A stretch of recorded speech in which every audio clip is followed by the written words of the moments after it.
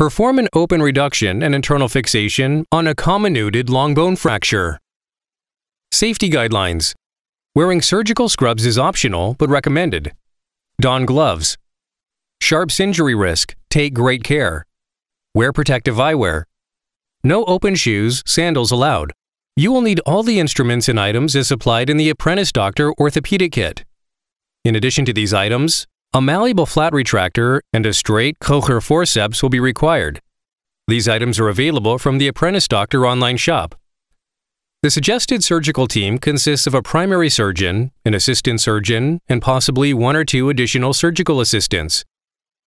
Follow the same steps to access the fracture site as described in Project OR1, then follow these steps once the fracture is properly visualized.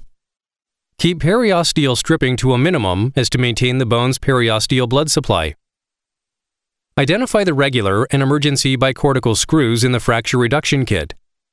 Attach the 1.5 mm drill bit on the drill unit and give a final check to ensure that the drill is functioning well.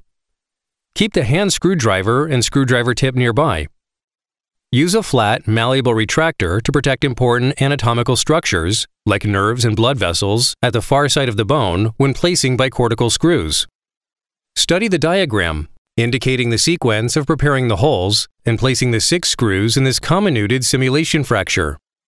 Drill through the near cortex if placing monocortical screws, and through both the near and far cortices if placing bicortical screws. Proceed by drilling and placing the 2nd and 3rd screws and so on, as per the sequence on the diagram. For additional stability, consider placing a 2nd plate and screws as demonstrated in the diagram.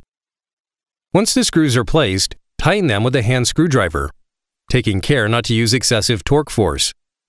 Critically inspect the reduced fixated fracture. Evaluate the 3 reduction objectives in the order of importance. Firstly, any malalignment should not exceed 5 degrees as compared to the original anatomical alignment. Secondly, the fracture gap should be less than 1 mm.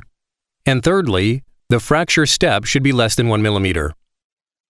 If you judge the result as unacceptable, now is the time to correct the poorly reduced fracture, undo the screws on one or both sides of the fracture, maintain the fracture in a properly reduced position, and repeat the procedure. If you and your team are satisfied, proceed to the next step by closing of the surgical wound in layers. Complete the procedure using the same steps as in Project OR1. Consider immobilizing the reduced fracture using a sling, a splint, or a cast.